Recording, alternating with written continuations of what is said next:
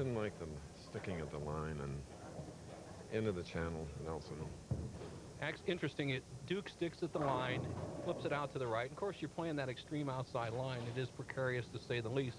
But Duke had an incident yesterday, Chris, where he needed a mark to win a game, stuck at a foul line, went over the foul line, and fouled and lost the game by 1 pin to Steve Wilson. And I think he's been conscious of that foul line for the last day and a half. It's affected his timing and confidence.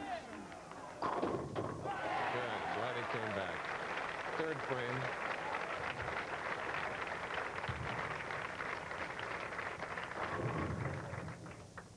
So he'll mark with a spare in that third. Missing with the first shot. So he moves to the left lane. Wonderful guy. Walter in the interview says this lane's hooking 6 to 7 boards more.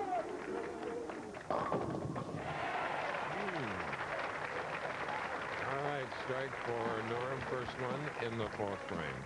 We're in Harrisburg, where we'll return. 1,000. Okay, Bo. Thank you, Chris. The man who qualified second, Tommy Baker. Tommy usually worked with us at ABC out in the truck. You have any message for your fellow buddies out there doing the telecast? Well, beginning of the week, I told them I didn't want to work this week. I just wanted one message for Bob, John, and Brian out there.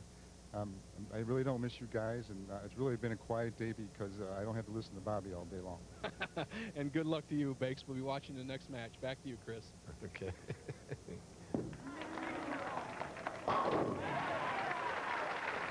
Another powerhouse strike coming in the fifth frame for Eugene McCune. So this match well in hand for McCune at this point as we look at Duke, that whole approach.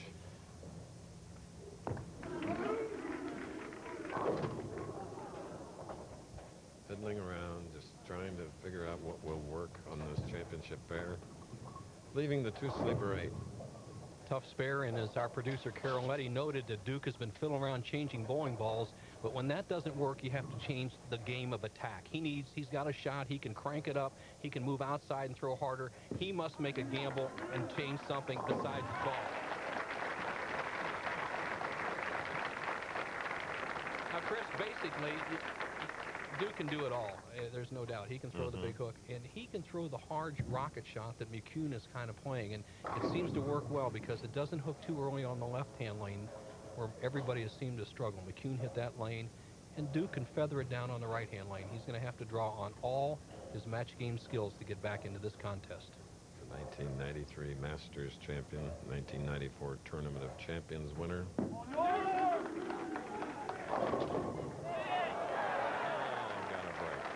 You know what? He must have been listening to us. If you could see the difference in the speed of the approach, that's where you get your power. He sped up his approach. Watch this, much quicker. Gets a real strong pivot. I see the big snapping hook from deep inside. That's the type of shot that may work for Duke. You might as well try something.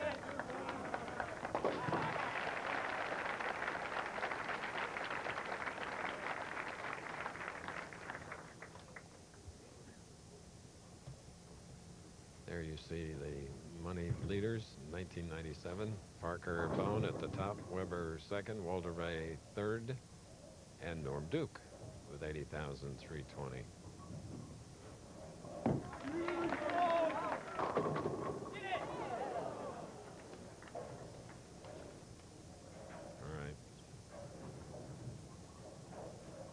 Right here, a little deceleration. You try to aim the ball, and this is what happens. The ball hooks too quickly. As we saw in our graph, there's 35 feet of oil this week. You got to keep the speed up. Gene has earned 29,255 this year. Well, Gene falls in the category, I think, Chris, of Doug Kent. And I've said Doug Kent is probably one of the great untapped talents out here who could be a superstar. Gene could do the same thing. He has all the shots. He has the experience. He just needs the maturation to make himself a top player. As you see him putting a piece of black tape in the back of the thumb hole. Players will put, say, white tape, which has a little bit more adhesiveness to it. If you're dropping the ball a lot, if you just want to tighten it up and get out of it smooth, use the black tape. It's a little smoother. Let's see how it works. He leads by 31 pins, 7th frame.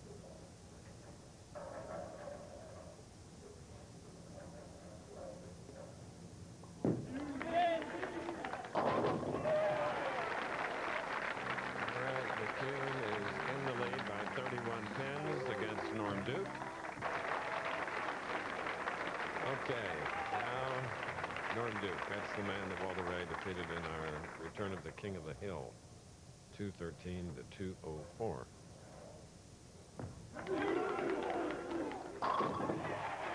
That's more like it. Norm Duke. 108 through the 6th for the strike up. McCune 139 to the 6th for the strike up. Duke reaches into his bag of tricks. He threw a cranker shot on the left-hand lane. He's changed to a ball that's about 3 years old that he used earlier in the week. I had the luxury of bowling on the same squad with him this week. He was an early leader. This is a little bit older type reactive resin ball. Let's see if it works on both lanes.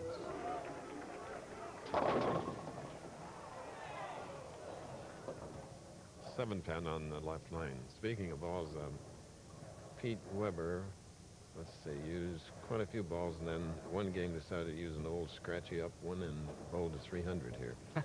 Well, the lane, Chris, the lanes were very dry, and players were looking for ways to control the ball, and so that's the reason that happened. Okay.